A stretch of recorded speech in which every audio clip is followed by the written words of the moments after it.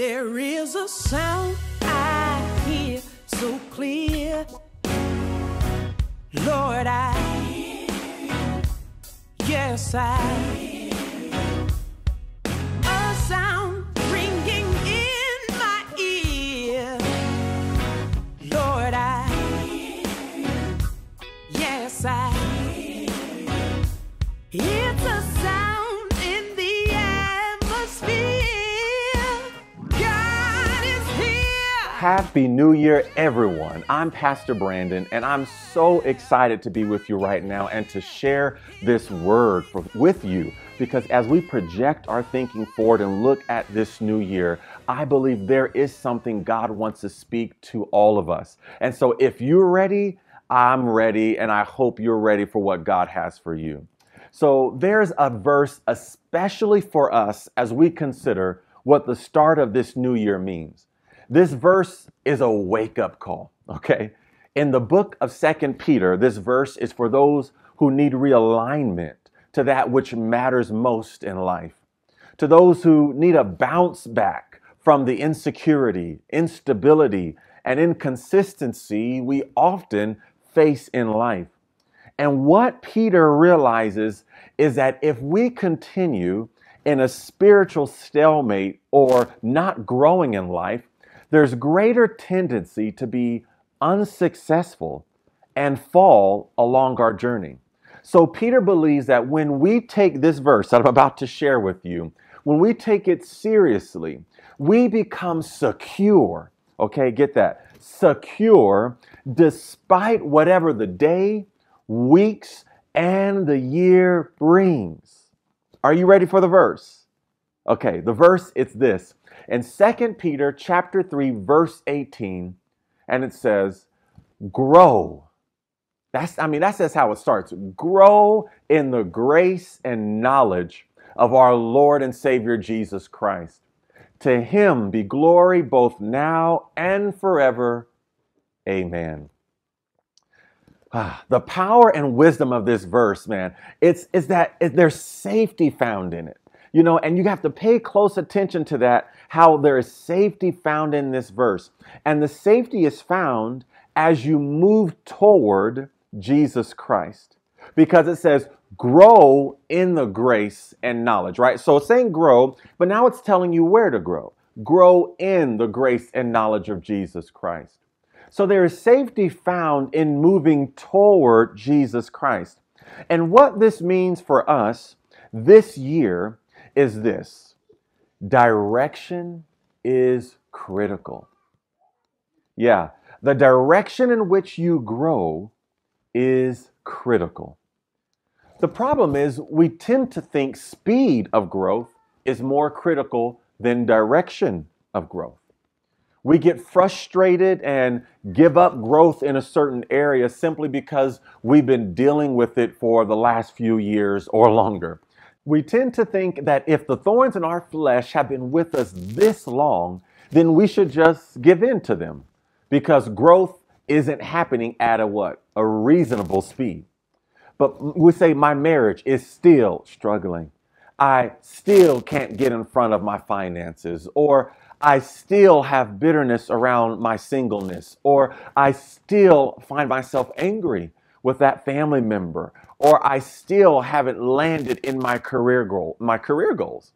Whatever we still find ourselves struggling with, we conclude that because we haven't grown through it yet, then we just ought to give up on it.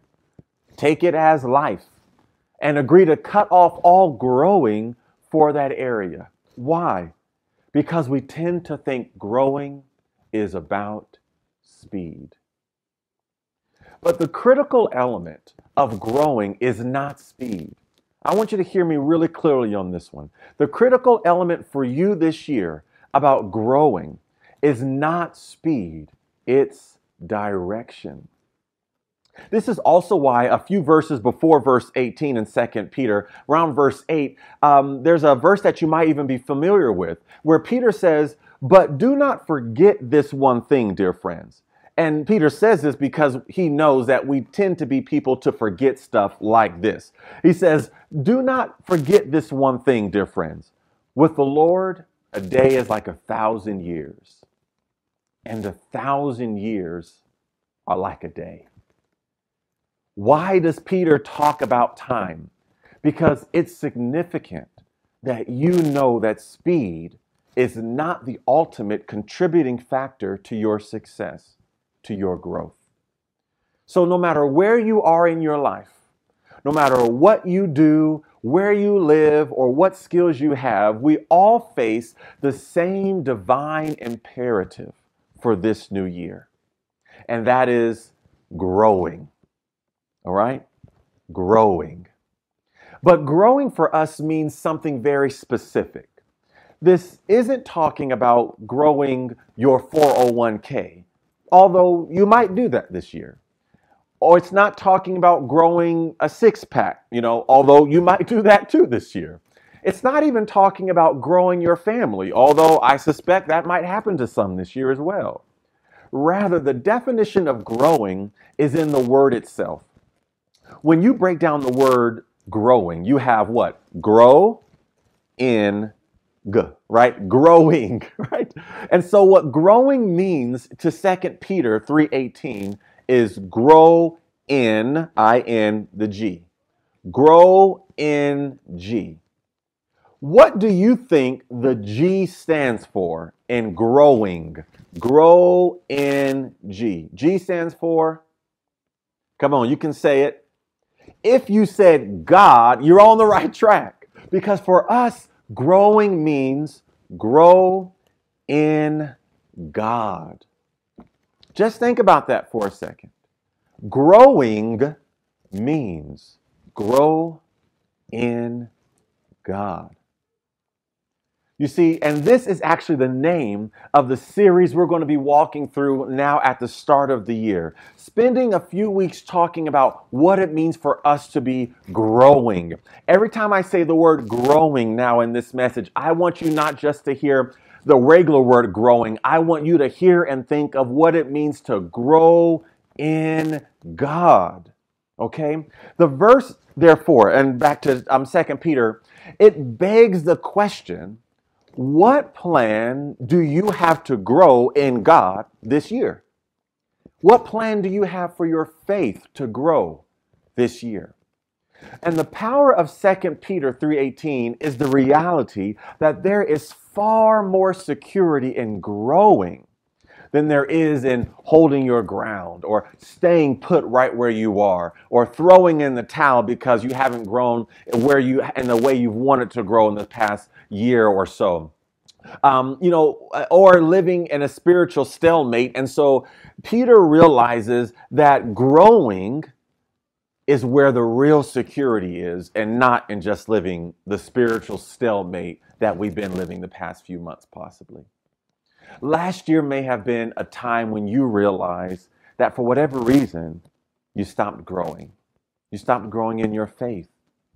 And the mere fact, get this, the mere fact that we have a verse in the Bible like 2 Peter 3:18, it means that our spiritual stalemates in life is often part of our faith journey because it's included there. It's included as instruction and encouragement.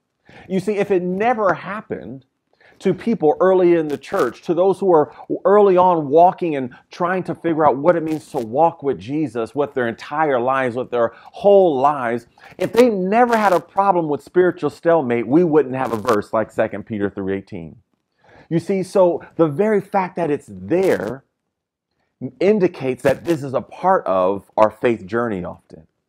So spiritual stagnation is not what defines our faith. Rather, it's how we respond to God's word when it calls us out of that stagnation and into growing.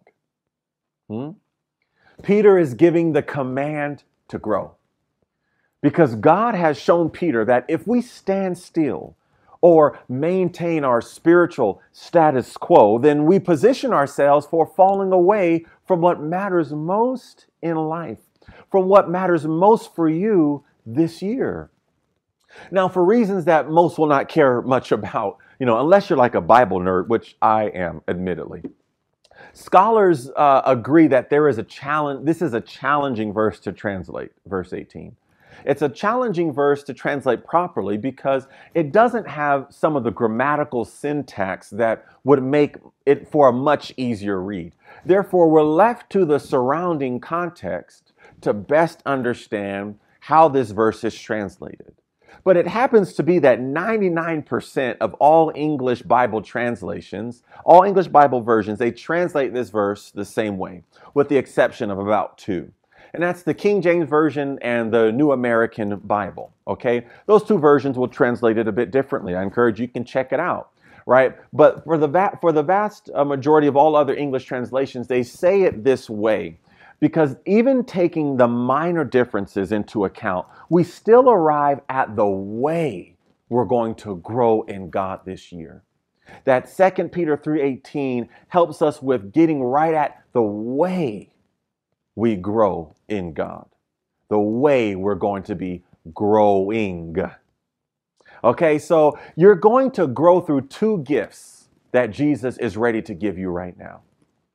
There are two gifts that you're going to be growing through. There's two gifts, that you need in order to grow this year. And if you're ready to receive them, Jesus is ready to gift them to you. Those two gifts lay right in the verse we're looking at.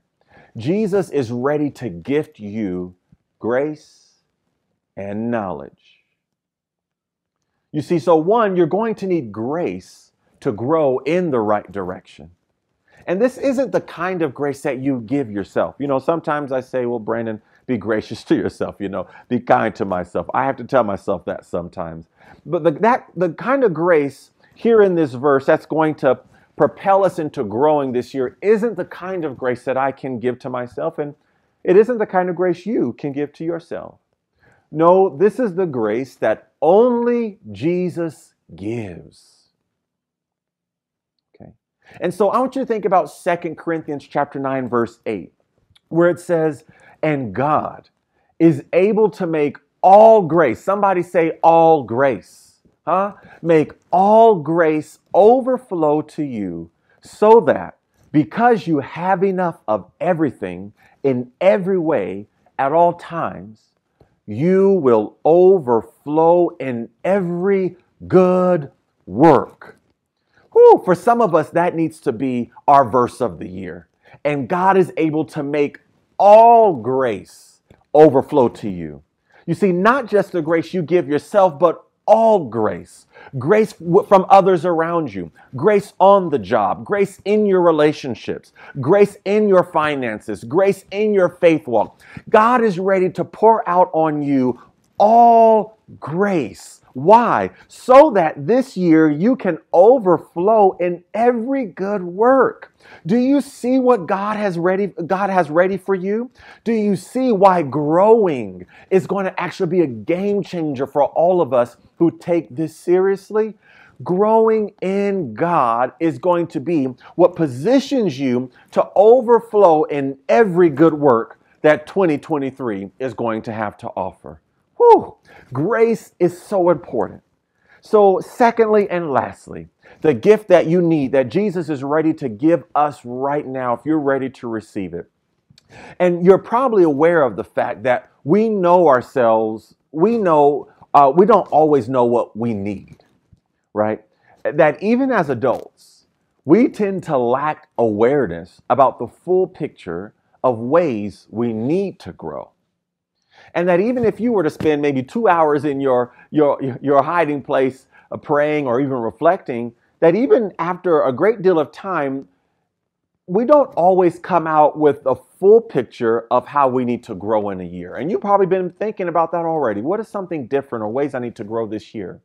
But see, here's the good news. Because God knows we don't know the full picture, that even as adults, we can't always see the full picture of ways we need to grow.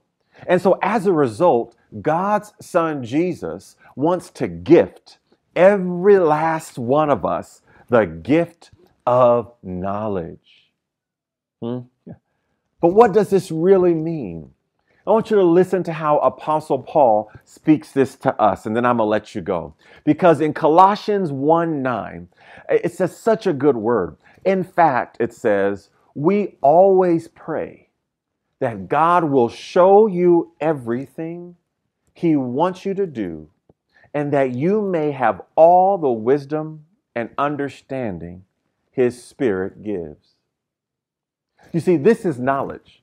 As we're thinking about, well, what do I do this year? What do I change this year? Or how is this year going to bring me into where I really need to be or doing what I really need to be doing? Well, this is why Paul was praying over the church in Colossus when he says, in fact, we always pray that God will. And this is my prayer for you today. This is my prayer for you. I'm joining in with Paul in praying this over Beyond Church, over you who are listening, over you who is listening to this message. I'm praying that God will show you everything He wants you to do. That means you're not going to have it all in and of yourself, that God is going to have to show you some things for this year. That God is going to show you everything He wants you to do, and that you may have all the wisdom and understanding His Spirit gives. Wow. So how do you come to know what areas need growing this year? 2 words. Ask Jesus. You ask Jesus. This is how your growing this year must continue. It must continue with these gifts, grace and knowledge. Grace and knowledge. Say it with me. Grace and knowledge.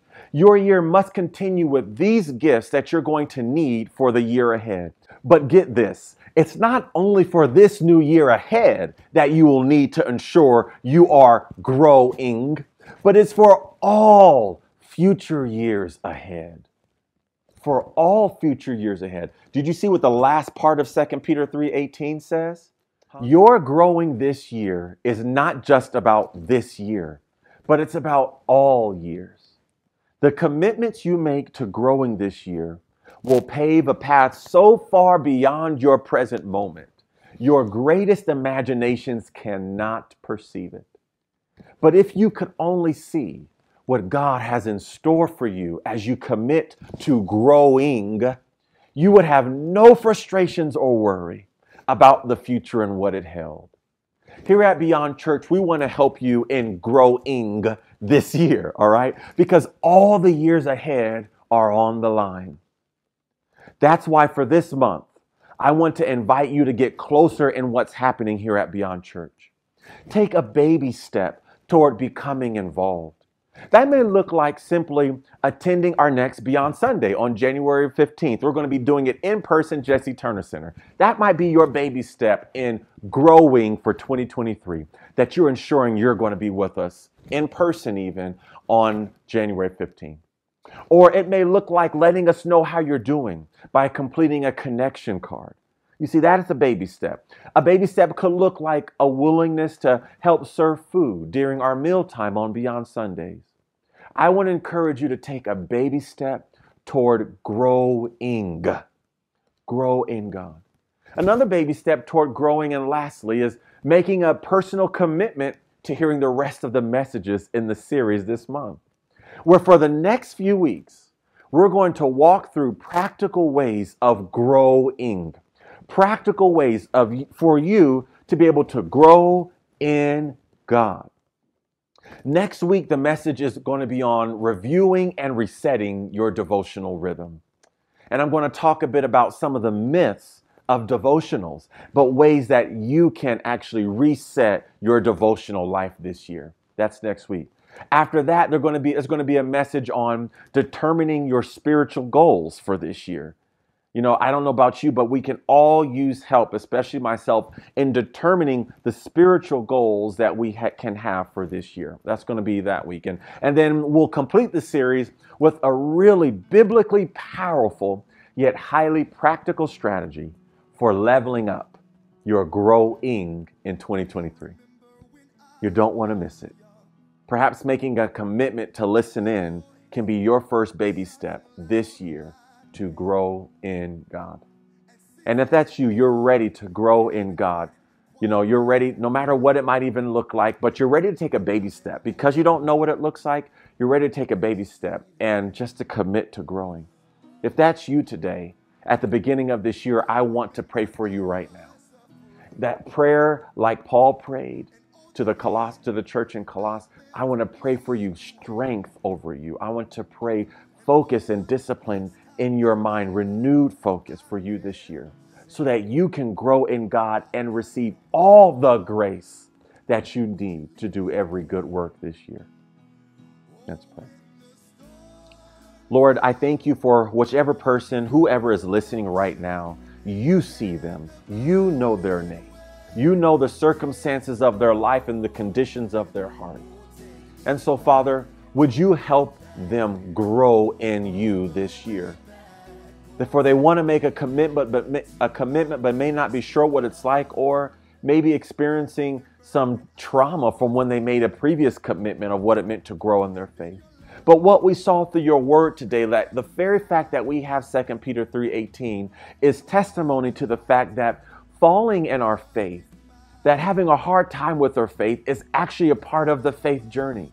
And that the fall itself is not the shape of our faith journey, but it's one step on that journey. So God, would you call us back to you this year? Father, for we want to make a new step of faith, a new step towards your cross this year. And we don't really know what it looks like, but God, we want to believe your word anew, that it has great things planned for us this year. So Jesus, would you do like only you can do? Give us a new heart so that we would trust you as we learn and we take a step to grow in God. We receive your wonderful gifts right now in the name of Jesus. By faith, we receive grace and we receive the knowledge of you. It's in your power that we pray, God. Amen. Wow. Was something said that was encouraging to you, or you feel like you want to connect some more? Reach out to us. We are here to connect with you in any way we can. Absolutely. And if you're interested in being a part of the team here at Beyond Church, we want you to save the date for January 22nd, Tacos with the Team. And as we start this new year, I want to encourage you to give to Beyond Church and to the work that God is doing through the mission and the vision here. Your giving makes such a difference for a new year of ministry and impact. We want to thank you so much for joining us today. Thank you. Happy New Year. Happy New Year to you. Bye-bye.